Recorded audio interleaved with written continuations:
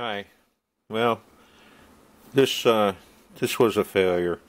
Uh, Individually, all of the components are correct according to that schematic.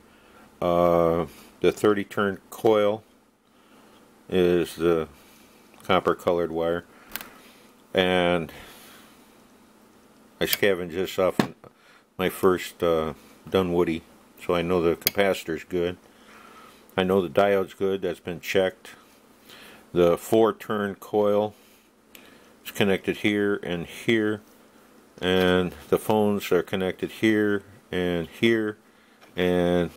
this is the ground on this side. And I know my earphones are good. So it was a fun short experiment, and well, it was a waste of time. I got a 60-foot wire connected here, and it works fine on my Dunwoody circuit.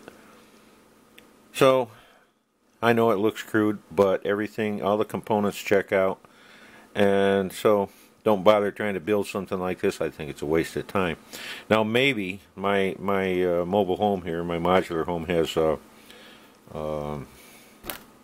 aluminum siding, and possibly this would work outdoors in the vicinity of a really strong transmitter. At this point, I'm not going to bother. Thank you. Have a good day.